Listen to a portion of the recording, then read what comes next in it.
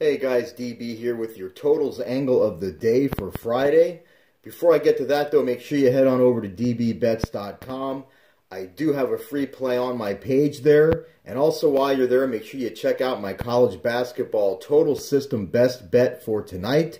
I'm number one all time at WagerTalk in totals plays profit at plus 203.79%. Most of that has come from my college basketball total system. We did cash a 5% max bet winner with my college basketball total system last night. And we've got another best bet going tonight in college hoops totals, so don't miss that at dbbets.com. For the totals angle of the day, I'm going to college hoops. It's Ohio at Miami, Ohio. We got some good under trends on this game. Ohio has gone under in 6 of their last 7 road games.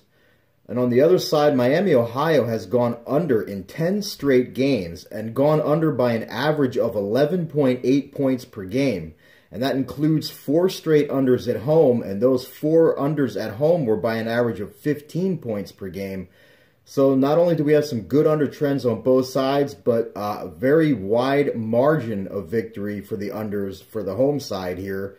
But as always, I advise you not to make any bet based on any one piece of information. Simply use this information as one piece of the handicapping puzzle.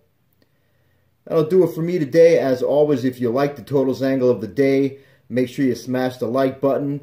If you're watching this on Twitter, make sure you retweet this to all your followers. I would greatly appreciate that. And best of luck on all your Friday plays.